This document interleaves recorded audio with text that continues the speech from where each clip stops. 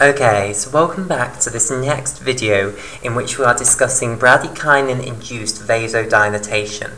Okay, so far what we have seen is that bradykinin will activate these B2 receptors in the membrane of the endothelial cell. Those B2 receptors will lead to the activation of IP3 production. IP3 will lead to these calcium waves that are propagating across these endothelial cells. When calcium goes up in these calcium waves, what will happen is that calcium will bind to calmodulin to produce calcium-calmodulin complexes.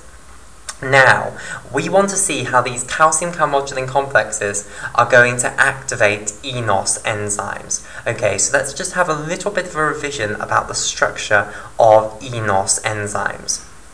Okay, right, so eNOS, which stands for epithelial nitric oxide synthase then. So this is epithelial nitric oxide synthase. Now, epithelial nitric oxide synthase, well, I'll just leave it as nitric oxide synthase, not NOS. Epithelial nitric oxide synthase, it occurs in homodimers. So the protein that, the eNOS protein is not a functional enzyme on its own. Instead, what it needs to do is it needs to dimerize with another eNOS protein. So let me show this. So, if we denote a single eNOS protein like so, where it has two domains, an oxygenase domain and a reductase domain over here. So, the amino terminus is somewhere over here, so let's have this here. So here's the amino terminus, and here's the carboxylic acid terminus of the protein. So this is our eNOS protein, and this portion up here, which I've denoted as a circle, is the oxygenase domain of our protein. So this is the oxygenase domain. Okay? And this portion down here, which I've denoted as a rectangle, is the reductase domain of our protein. Now, on its own, this is not a functional enzyme which can create nitric oxide synthase. Instead, what it needs to do is it needs to dimerize with another one, basically, which I'll show like so. So, let me draw out another eNOS protein here. So here's another reductase domain, basically. And here's another oxygenase domain here. So it has its amino terminus over here. NH2, and its carboxyl terminus over here. And how should I denote this? I'll have to just draw it out, otherwise I'll end up trying to write Q backwards and then it just looks awful. Right, there we go, there's its carboxyl terminus. Now, let me colour these bits in. So in the reductase domain we'll have in pink here. Okay, and so this is the pink here. Okay, and the oxygenase domain we'll have in blue here. Okay, now, the important thing to understand is that once they formed this homodimer like this, so this is a homodimer,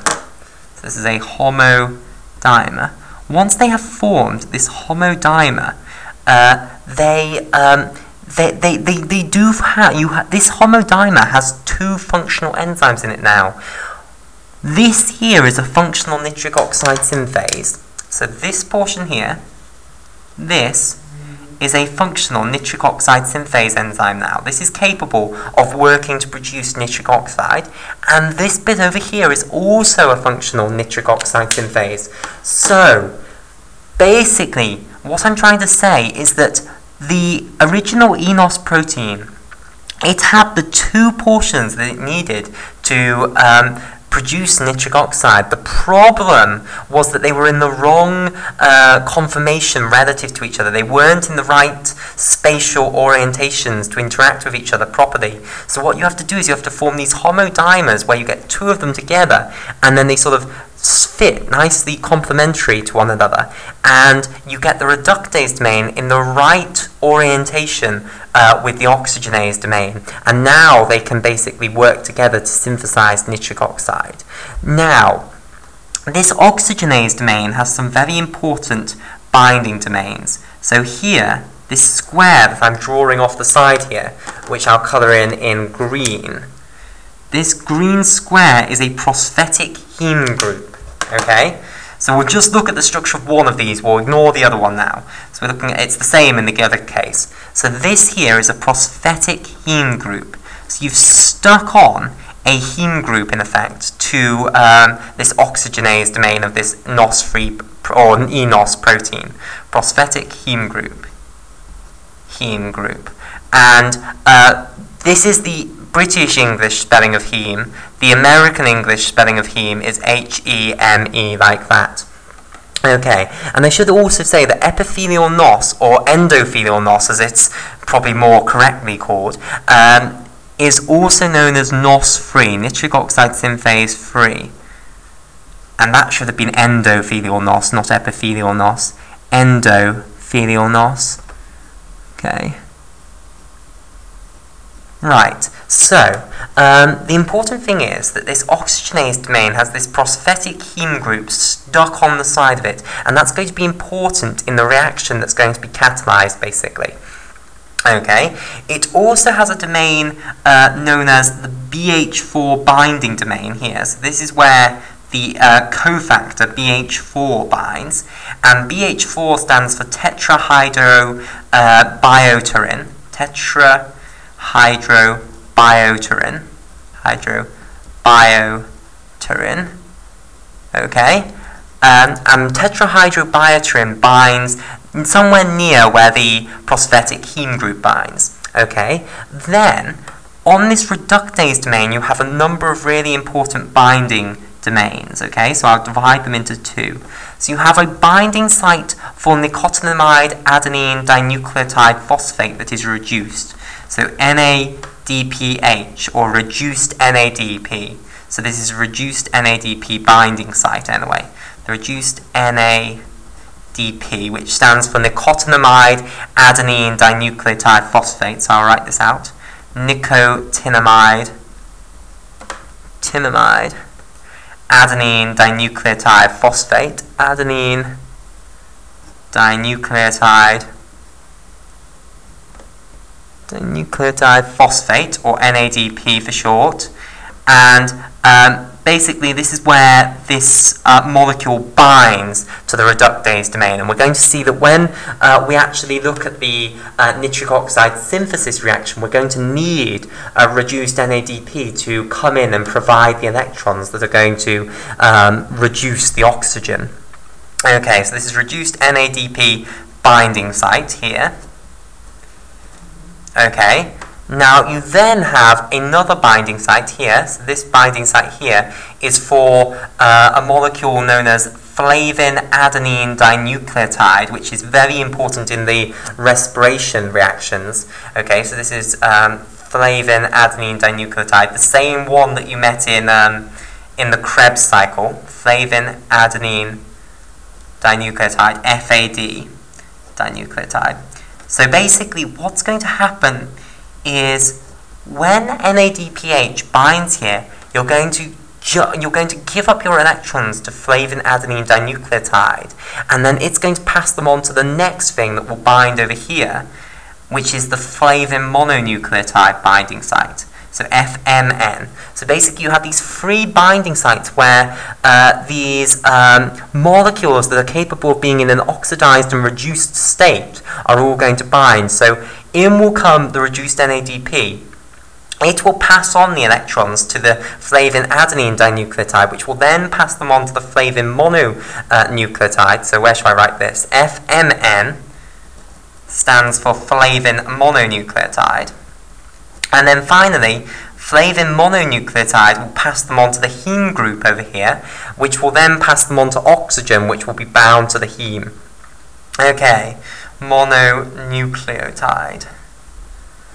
Right, so this is the structure of NOS-free or eNOS, and we'll come back to its function later on. Now what I want to discuss is where is it going to be localized in the cell? Well, actually what we find is that it's positioned in the cell membrane, and indeed the reason for this is that it has myristic acid groups or myristoyl groups and palmitic acid or palmitoyl groups bound to its amino terminus, which allow it to insert into the cell membrane. Okay, so let me just draw a picture of this.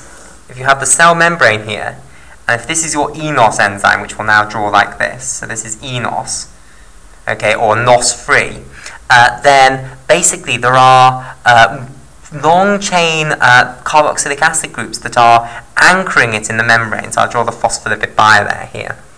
Okay, and these long-chain carboxylic acid groups that have been attached onto the eNOS, they are palmitoyl groups, and myristoyl groups, so myristoyl groups. So I'll just give you a little bit of insight into what that actually means. Okay, so myristoyl groups then we'll begin with. Myristoyl groups are where you've added myristic acid onto things. So let me tell you what myristic acid is. So myristic acid. Okay, so myristic acid is a 14-carbon carboxylic acid. So let me draw it here. Here's the carboxylic acid, and I don't want to have to draw out 12 methylene groups. So there's a trick basically to get out of having to do a lot of work. So what you can instead do is you can draw one methylene group. You can put brackets around it like this, and then put a 12 down there to denote, copy this out 12 times if you want to. And then on the end, you just have to then put the methyl group, which isn't a methylene group, so you can't just put 13 there, it wouldn't be correct basically.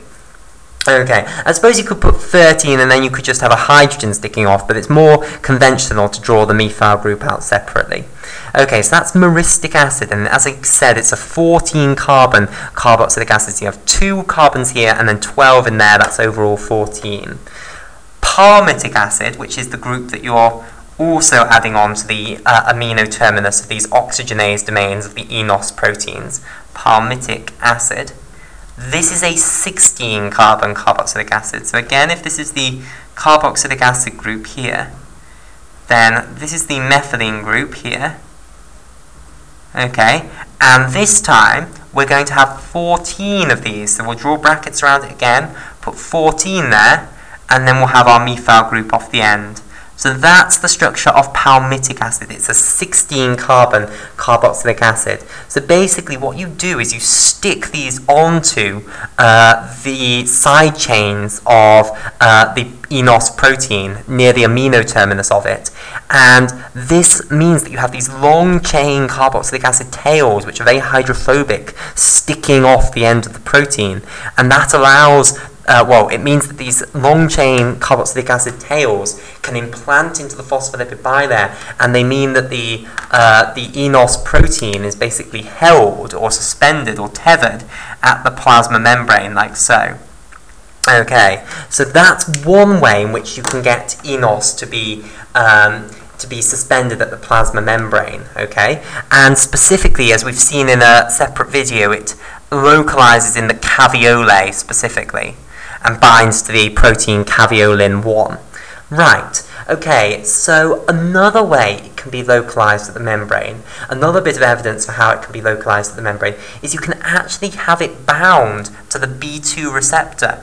So if this is the B2 receptor, the receptor that we eventually long ago stimulated with bradykinin, well basically you can often find that it's actually physically bound to this carboxyl terminus of the B2 receptor. So this is B2 here, and you can find that eNOS is bound here. So how do you do this? How did they find that eNOS was bound to this B2 receptor? Well, basically what they did is they took an antibody to the B2 receptor, and they put the antibody on, let's say, the well of some plate. So where should we put this? So they put, let's say this is a glass plate here. What they did is they loaded onto the glass plate an antibody here, which binds to this B2 receptor. Okay, so it binds to the B2 receptor, so let's draw the B2 receptor here. Okay, and if the B2 is linked to eNOS, what you will get is you'll get some eNOS linked here. So the eNOS will also be linked to the plate, basically, with the B2 receptor. Okay, this is what's known as co-precipitation. All you then have to do is wash off, and that will remove anything that hasn't actually bound to the antibody. Okay, and then if you find the enos still there afterwards, that indicates that the enos must have been bound to the B2 receptor, which was then bound to the antibody. Otherwise, enos would have been washed away, basically.